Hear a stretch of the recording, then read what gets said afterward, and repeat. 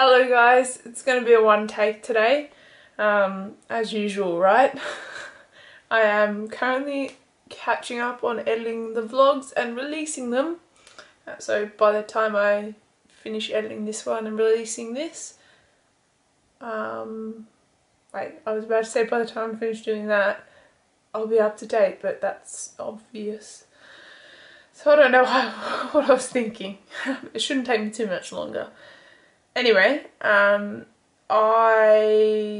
went to work. It was much more fun today than it was yesterday. I'm feeling way more confident with it. It's good. I like it a lot. This job is definitely for me and I can see myself staying in it for the rest of my working life. So we'll see. But that's what it's looking like at this stage. Really think I made the right decision. So it's a nice feeling. I actually don't start till 1 PM tomorrow, so it's what I have my watch on. It's not often that I don't have my watch on, but I'm charging it. It's about 10 past 10 now, and I don't start work till 1 tomorrow, so I'm still going to try to go to bed by at least 12 so that I can wake up and go for a run tomorrow morning. But yeah, I went for a run tonight. I had one rest day after my half marathon and then went on a run tonight. I'm really determined to get back into running about 6 days a week if possible, because I believe that I started this job 12 weeks ago, 13 weeks ago, almost 14 weeks ago, and I've only had about 150-kilometer week running, and that was a week that I had off, so I had more time. So I'm determined to be running 6 days a week and getting about 40 or 50 k's in a week, because I believe I would have done a whole lot better with my half marathon if I'd been maintaining the sort of kilometers that I was getting before I got this job. So yeah, I want to do it regardless, because I want to run for the rest of my life, so I want to run 6 days a week. I want to get really good at it. When I do my next half marathon, I want to get under 2 hours. So it's going to take a lot of training, a lot of practice, and I love the way running makes me feel, so I'm happy to do it.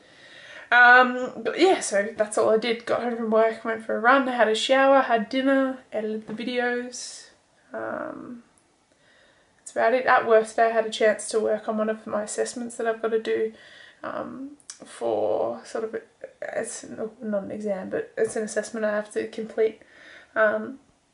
I'm going to continue to work on that, and this weekend's actually going to be spent studying because I've got a couple of exams coming up, so yeah, boring stuff. I'm gonna end it there because I'm just rattling stuff off. So thank you very much for watching. Hope you're doing well.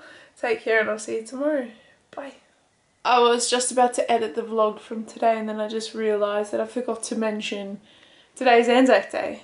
Celebration of Australian and New Zealand soldiers who fought for our countries. So I am especially grateful for all the men and women that have fought to make Australia the country that it is. It's a wonderful place to live, and I've been blessed to live here my entire life, to be born here.